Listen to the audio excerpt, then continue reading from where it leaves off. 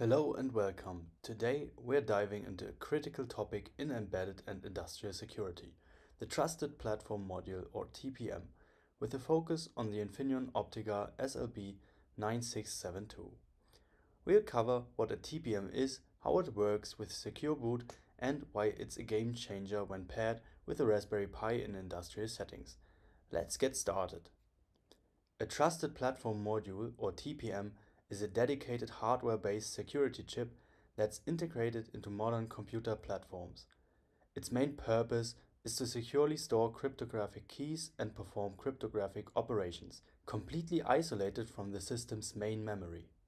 This isolation is key because it means even if the operating system is compromised, the secrets inside the TPM remain secure.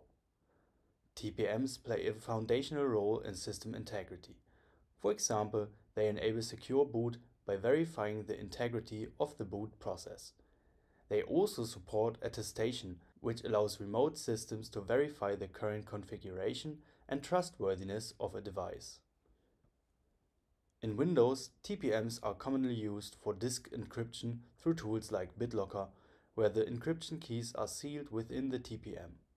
TPMs also help protect sensitive operations like digital signatures and secure authentication. Most importantly, TPMs comply with international standards like ISO IEC 11889 and the specifications of the Trusted Computing Group, or TCG.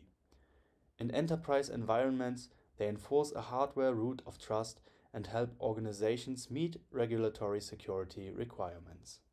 Now let's talk about the Infineon OPTIGA TPM SLB 9672 with firmware version 16.13. This chip is fully compliant with the TPM 2.0 standard, and it's certified to common criteria EAL4+, as well as FIPS 142 Level 2 with physical protections rated at Level 3. One of its standout features is support for post-quantum security firmware updates, thanks to XMSS-based digital signatures. That makes it not only secure for today's threats, but also ready for future cryptographic challenges. In terms of cryptographic capabilities, it supports RSA up to 4096 bits, ECC with NIST curves like P256 and P384, AES in 128 and 192 and 256-bit modes, multiple SHA hash algorithms, HMAC, key derivation functions, key agreement schemes, and secure random number generation, all in compliance with NIST and RFC standards. It interfaces over SPI with data rates up to around 33 MHz, making it easy to integrate into PC-like platforms, including the Raspberry Pi. It also offers about 51 kilobytes of non-volatile memory for storing additional keys, certificates, and platform data, and it also includes a unique, permanently assigned device ID, the endorsement seed, which is used for secure hardware identification, particularly in IoT and industrial environments. For deployment in harsh environments, this chip supports an extended temperature range from -40 degrees Celsius to about 150 degrees Celsius. And with built-in FIPS compliance self-tests, EMC compliance, and tamper-resistant physical design, it is built for robustness in the field. On top of that, it features low-power standby modes and power management capabilities to reduce consumption between secure operations. So what happens when you pair this TPM with a Raspberry Pi in an industrial setting? First, you gain a significant upgrade in device security. Keys, certificates, and cryptographic processes are handled in hardware isolated from the Pi's operating system and kernel. This reduces the attack surface dramatically. Each device also gets a secure, unique identity, which is incredibly useful for remote provisioning, over-the-air updates, or even licensing scenarios. Since critical keys and measurements are protected inside the TPM's platform configuration registers, or PCRs, the system is also protected against tampering and manipulation. Next, the SLB 9672 supports both secure boot and measured boot. That means The entire boot chain, from firmware to kernel, can be cryptographically verified using PCR values and hash-based measurements. This creates what's called a chain of trust, ensuring that nothing unverified gets to run. When it comes to communication and authentication, the benefits are clear. TLS certificates, SSH keys, and VPN credentials can be securely stored and used without ever exposing the private key outside of the TPM. In Industry 4.0 or OPC UA environments, this ensures machine-to-machine communication remains trusted and secure. It also enables remote attestation.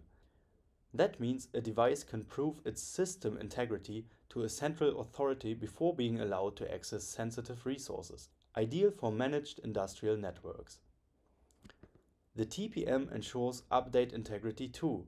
It verifies the digital signatures of firmware and software updates and blocks any attempts to roll back to older, potentially vulnerable software versions.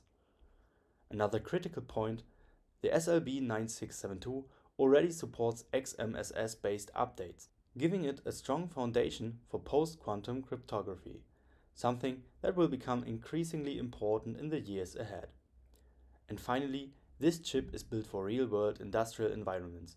It can operate in extreme temperatures, and its physical construction is resistant to vibration and environmental stress, ideal for edge and field devices. Now let's take a closer look at Secure Boot, a security mechanism that works hand in hand with TPMs. Secure Boot is a UEFI-based feature that ensures only trusted, digitally signed software is allowed to run during system startup. Its main goal is to prevent low-level attacks like tampered bootloaders, rootkits, or firmware-level malware before the operating system even loads. The trust is enforced through digital signatures embedded in the UEFI firmware itself, and when combined with TPM, Secure Boot becomes even more powerful. The TPM can store and report cryptographic measurements, so-called PCR values, which prove that the system booted into a known, untampered state. This is the basis for remote attestation and other advanced integrity checks. So why is Secure Boot important? First, it prevents malware from taking hold before the operating system has a chance to defend itself. Second, it ensures that the system's integrity is maintained, which is especially critical in embedded, industrial, and infrastructure environments. Third, Secure Boot is a prerequisite for advanced security tools like Trusted Boot, BitLocker, or remote attestation. And finally, it's often required by compliance standards in sectors like healthcare, finance, and industrial automation, for example. Let's talk briefly about TPM interface support in Windows, especially for Windows 11.